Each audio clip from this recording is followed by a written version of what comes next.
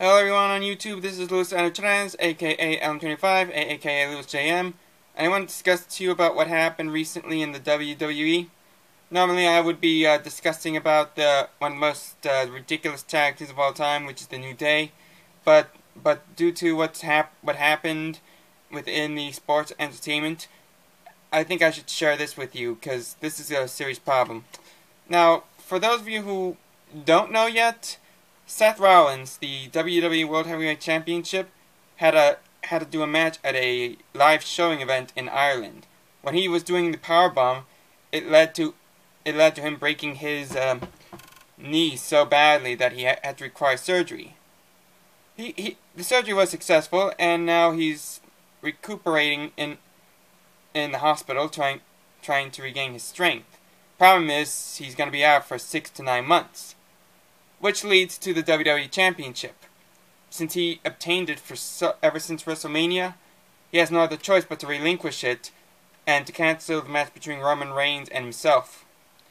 Now we have like a tournament set up to determine who's going to be the new championship, which is awesome because let's face it, Seth Rollins has been champion for too long, and I think that therein lies the problem, because as much as I enjoyed the tournament, it does feel a little iffy about these superstars, some of which are mid-carders. But let's be serious for a second. We have a lot of injured superstars on the list already since 2015. Daniel Bryan's out with an injury. Sting's out with an injury. We have who else do we have? Randy Orton is out with an injury. Then we have John Cena out on personal leave, along with Rusev, and it's starting to become a serious pattern right here. Same thing goes with NXT, as Sami Zayn is still out of action. We don't know when he's coming back. So now with Seth Rollins out of the picture, the WWE doesn't have much of a face to continue on with the legacy. So this little tournament they set up is a bit much. Is to determine who's going to be the quote-unquote face. Now, as far as superstars who want to become champion, I think it's a little too early. Now, as far as tournaments go, I think it's a little too early to bring some of these new gunners into the championship picture, because let's face it, some of these superstars have been in this business for like about what,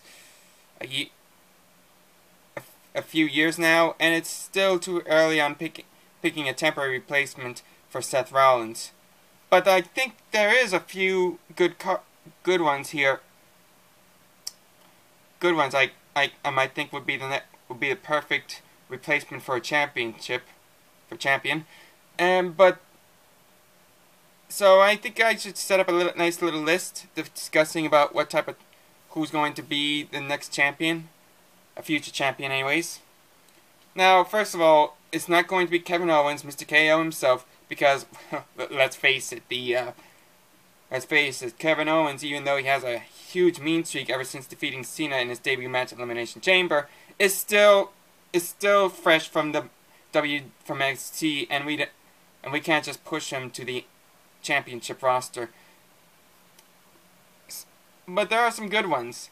Of course, there's Roman Reigns, a former Shield member, and he has like a championship in his veins. I mean, you've got people like Rocky and Rikishi being family members for Rollins, and it's cool.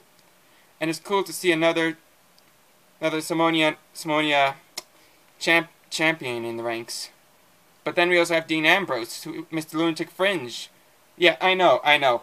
I'm doing the Shield thing because Seth Rollins was in the Shield before he stabs people in the back. But let's face it, Dean Ambrose had some really good matches from last year to this year. Even though it's mostly focusing on Seth Rollins or Bray Wyatt or like any other random superstar, and they were all pretty good matches, mind you. So it's obvious that Ambrose would make a good champion, even though he's a little loco in the cabeza. Then we got Dolph Ziggler, who I gotta admit is by far far veteran in this WWE right now. I mean, think of it like this. He did start out as a quote-unquote assistant for Chavo Guerrero, who was known as Tyler White or something when he was when he was going through the quote-unquote race phase or something. I don't know. I'm not racist, okay? Just a little find his gimmick awkward. Thank goodness he threw that out the window. And then of course he was with the tag team of the Spirit Squad, which was I don't know who came up with the idea of having a male cheerleading squad being tag team champions, an entire male cheerleaders team. But he's pretty good with the solo matches. He had some great accomplishments. He was the World Heavyweight Champion, and believe it or not, he was the sole survivor of last year's Survivor Series match when he was taking on 3 guys. That includes Kane, Rollins, and someone else. Who was it? No, not Eric Rowan. Luke Harper, maybe? I don't know. But still, it was a great match, and he was able to defeat all 3 of them, even though the last one was with the help of Sting. However, it was an impressive victory, and a great one at that, which is the reason why he should deserve a spot at being the next WWE World Heavyweight Championship. The next one I was thinking about is Ryback. Okay, I can understand that Kalisto defeated Ryback on SmackDown. That I understand, but Ryback has become a force to be reckoned with. Hell, whether he being an NXT or the Nexus when he was Skip Sheffield, he does an incredible job with his stick on the "Feed Me More" chants, and even though his heel idea of being a bully was a little off the top, he still had some good fight in him. Plus, he had a chance at getting championships back in his early days, even before he got screwed over a couple of times. Him being the next WWE World Heavyweight Champion would be excellent in my book. Then there's Sheamus. Yes, I know, that's Sheamus.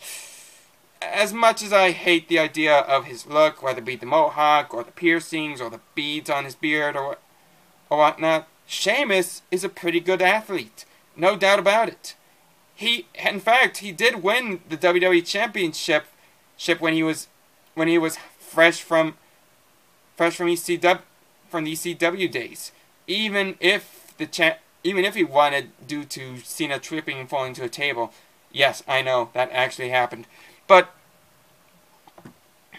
and he had some success on a lot of good moments as well. He had good rivalries with superstars in the past. He had a tremendous energy that was top notch, and he's a Celtic warrior, which makes him a dangerous champion to be reckoned with. So he's also a really good shot person for the championship. Now then, the last person, I'm pretty sure everyone will be flaming me on the comments, but I'm gonna say it like it is. Bray Wyatt. Now, I'm not saying that I'm following the buzzards, nor I know that Bray Wyatt and his family is taking on Undertaker and Kane. Still, Bray Wyatt certainly has a psychological field into his gimmick. He brings the bizarreness, he brings the tenacity, and even if he has help, he can do it alone, because it's a championship and and sometimes he has to win a championship just to get by. I mean, seriously, the man used to have been a no-name face that didn't fit well, and they gave him the look. But when they gave him the look, he was so intimidating, so dangerous. He deserves to have like a championship spot, even if it was okay. Even if he has like a match with Kane and Taker. So yeah, those are like good choices for for being the next WWE Champion, maybe potentially the new face of the company. Now, as far as predictions go, being that this tournament has become a major shocker on a few occasions, I feel like the winner for this one should be Roman Reigns, because let's face it, he had missed opportunity after missed opportunity in 2015, and have him win the championship at Survivor Series would be a great moment for him. At least until from my next prediction that the Authority will send Sheamus down here to cash in his Money in the Bank Championship, and we'll have the Miss Mohawk guy being the new champion. So yeah, it's obvious that was going to happen. I mean, seriously, Sheamus had that cash Money in the Bank for so long. It's not like he's going to pull Seth Rollins and cash it in on the biggest stage of them all, because Mr. Rollins did that. But whatever, it's a bit of a sticking point. We don't know much of what's going to happen in the future of the WWE, and who knows? Maybe this is going to be something that we need, a fresher champion that doesn't make excuses, that doesn't bitch about anything, that doesn't act like a spoiled brat. We need a champion that deserves, that respects the fans, that comes in and goes out, and doesn't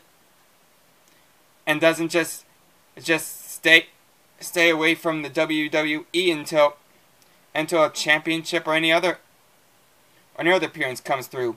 Yeah, I'm looking at you, Brock Lesnar. So yeah, that's my thoughts on what's going to happen, and of course, any potential future champions. And who knows, maybe you guys have your own thoughts on who would be the next WWE Champion. If you have any other opinions on who would be the next WWE Champion, new face, leave a comment below, and I'll argue about your thoughts. So this is Loose and Trans. Hope you enjoyed this little blog I put up. Stay tuned for more videos, and I'll see you guys later on.